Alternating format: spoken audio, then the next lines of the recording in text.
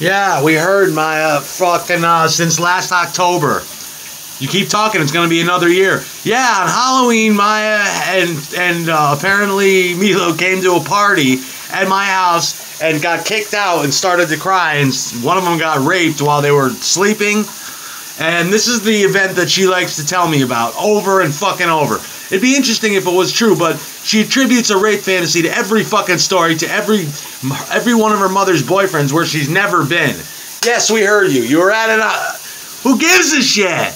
Good for you, bitch. Tell me one more time. And no, you weren't. Your sister fucking hates you. You weren't. There was people singing hip-hop songs and shit. What the fuck do you know about it? I'm a fucking retard. I look like Rocky Dennis. Holding a microphone. You weren't there. Fucking ugly white girl.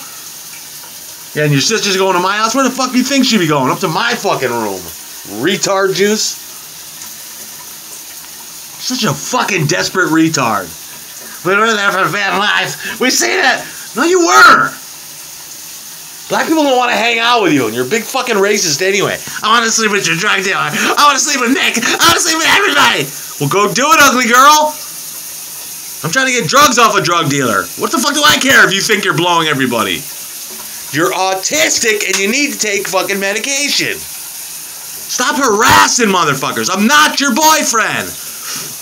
The fuck you running your mouth for? Yeah, I don't like how you're being nice to Jella.